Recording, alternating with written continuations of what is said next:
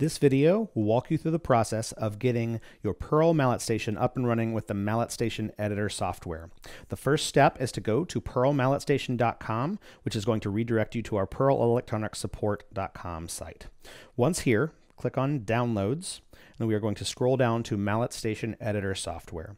There are three options. We have a Mac OS X editor, a Windows editor, and also a web-based editor that must be used in Google Chrome, Opera, or Brave. So I'm going to click that editor. And the first thing that's going to happen is Google Chrome is going to ask if it can use our MIDI devices. This is what it needs to do to communicate with the MalletSTATION. So click Allow. And at this point, you'll notice that it auto-populates with all the information in my MalletSTATION. So the first thing I'm going to do is talk you through step by step what these different boxes and areas of the user interface do.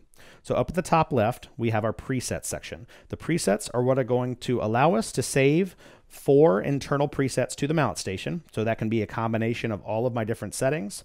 And then I can also have an unlimited number of user presets that are accessible from the editor itself. The next section is this bars and caps section. So in the bars and caps section, that allows us to change our zones, change our splits, and also change the MIDI channel number per those zones and splits. I can also set the low note, and I can also change an octave throughout that. I can also use this to enable our gap caps to send on any MIDI note or MIDI channel through that. The buttons and faders section over here on the right is going to be where we go to adjust any of the buttons or faders on the instrument. We can change between the default of note numbers on channel 10 to any other combination of program changes, bank select, or CC numbers. Our faders have the ability to change between pitch bend on a different MIDI channel or a CC number on a different MIDI channel that are all configurable per fader. Down on the left, we have our playability section. This is where you're going to have the ability to adjust the sensitivity of the instrument, change the play mode between dampening and aftertouch, change our note duration, as well as the dampening threshold that changes between a regular note and a dampen. Globals is going to be where we adjust all of the settings that affect the entire instrument no matter what preset you're on, such as per bar gain. What per bar gain is it allows you to even out the instrument. If there's any notes that are a little bit hotter or a little bit softer, you can actually even that out at any point. The velocity curves allows you to set a user curve to allow the MalletSTATION to respond how you want.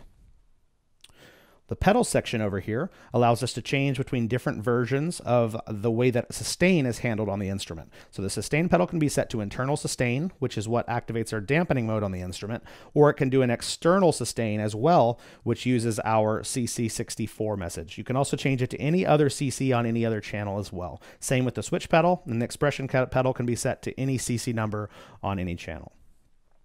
We also have our preferences. In our preferences, this allows us to look at the version number for the editor as well as the version number for the firmware on the MalletSTATION. We can also do some things with the editor like turn on the UI sync, turn off the tooltips, and also auto hide our slider handles. We can also use this preferences window to export our user presets, change our crosstalk, or update our firmware on our MalletSTATION. This has been a brief look at the basic usage of the MalletSTATION editor software available for Google Chrome, Mac, and PC. Thank you for watching.